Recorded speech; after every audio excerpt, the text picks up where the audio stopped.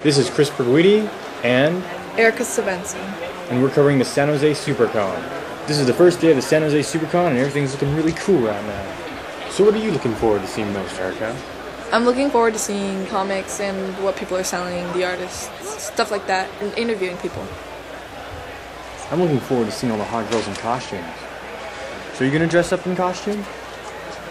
No, because I'm only 14. So, Chris, is it true that you're Zack, the Lego maniac? I don't know why people keep asking me that. Well, you kind of look like him. He's doing the goggle thing. So we're going to move over into Artist Alley and talk to some of the artists. I'm Erika, and I'm here with Sergio Aragones. So, sir, do you want to tell us a little bit about yourself? Well, I'm from Mexico, and I came to the States in '62, and I've been working with Mad Magazine since then. So that makes it over 40 years working for the same magazine, yes. So you want to tell us about your comics a bit? Like, what are they about?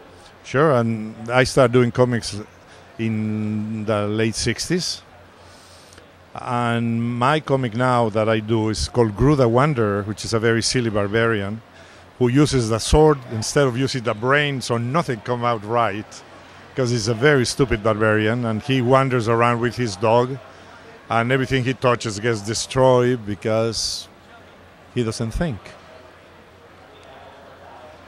So is there anything that you're currently working on? I'm still working for Mad, I'm still working on Groo, and I'm doing also The Simpsons comics for Bongo. I'm doing stories and drawing my stories. And of course, there's always the freelance posters and advertisements, and it's a full palette. I'm pretty busy.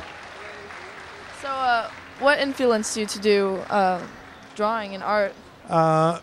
We usually start as a kids. When I was a very, very young kid, I don't remember not drawing. I was always drawing. And probably animation, the comic strips, comics. And slowly I tended to have more interest in humor. My colleagues, they went for the superheroes and for action and adventure. I went more for the funny haha stuff and the funny animals and things like that. So eventually I ended doing cartoons. Yeah, I started publishing in Mexico in 1954 out of high school. The camera was knocked over by a dinosaur. I'm sorry. Uh-oh. We're gonna fix the camera. Is there anything that you would like to say to some of your fans? Anything that you're working on or coming out? Well, we're working on the movie, the Groo movie, and that takes a long time. We've been working on mostly the lawyers, they've been working. And now we think that the whole thing is all done, so very soon we'll start pre-production on the Groo movie. And I will still do Groo, and I will still do Mad until I cannot do it anymore. So you want to tell us any of the history of what you've been doing and work that you have done? It's so much of it. It is 50 years of material. So imagine Mad alone, this is 1962, every month.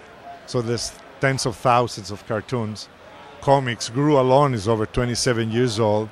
I did a lot of pages for DC Comics all the way from 68 to now. So my body of work is very large. I have published over 70 books.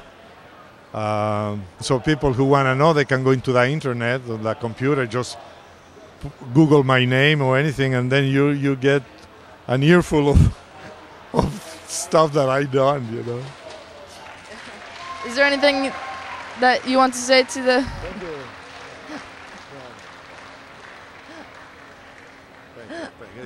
These fans are impossible. Is there anything that you want to say to the young artists out there? To persevere. Sometimes it's difficult because the economy doesn't allow many young people to show their work or to get published. But the only thing they have to do is get better. I have never found anybody that's good at what they do without a job, no matter what they are. If you are a good singer, you get a job. If you are a good artist, you work. If you are a good engineer, you work. Because they need good people. So if you're a cartoonist, get better. Practice. If you're a musician, sit more at the piano and practice until you are better than the guys that you love. And then you'll get their job. But you have to practice and get better. Take it seriously. Do it. Oh, thank you so much. Thank you for letting me interview you. It's been a pleasure. Thank you. Thank you. And we're off.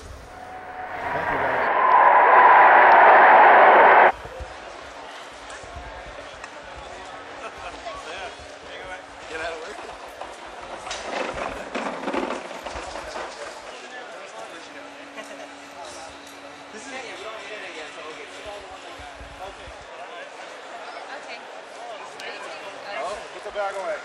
You're not into unless you got a